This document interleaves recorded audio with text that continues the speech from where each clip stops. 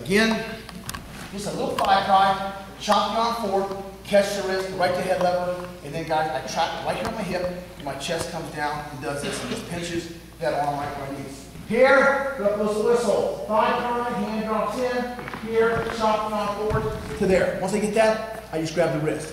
Come to an old-fashioned head lever, here, I drop to my right hip, lift the arm up, here, trap right here on my hip, pinch it. It's pinched, now I can come over right to there. Now guys, one other thing Logan said, guys, I've told this to my guys a lot, turn your head down so they can see a little better. When you get to arm bar, I want your fist right in the middle of his back. Do not do this, guys. It's so simple. The ref's going to call this for potentially dangerous. If I take my hand, look at my fingers. If they see my fingers come above the 90-degree mark, here's the 90-degree mark, right here. If they see your hands come up, the ref stops, especially little kids. They're going to stop right away. Logan says, Coach, I always tell everyone, my hand's in the same spot, I just got my fingers curled down in the fist. Make sure you come to the fist here, because that right there, the ref's going to stop. So my hand's right here in the fist. Now, here's what guys do. They brace there, you stick the right leg up, put your left shoulder down. Logan starts to drive forward. My chest is really high, he does this.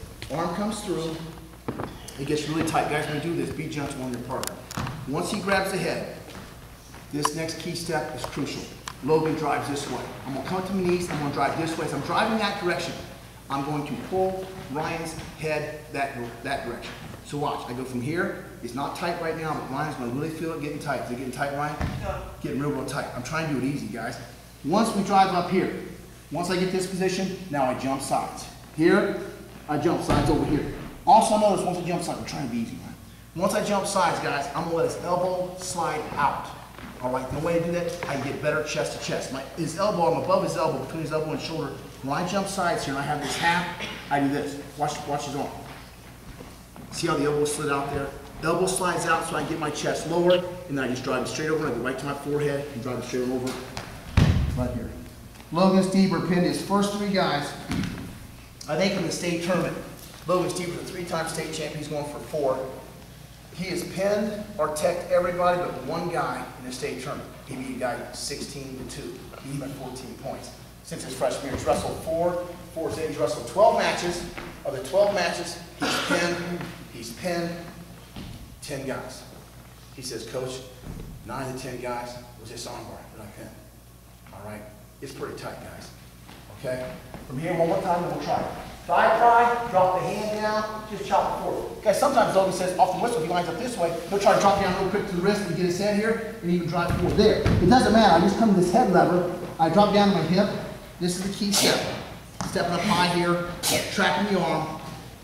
Now I've got my arm bar. Ryan's fighting hard, I start running it, he's got the hand out there, I reach as deep as I can to get his head. All right? Then I start driving. Pulling his head, I start driving forward. He gets really tight.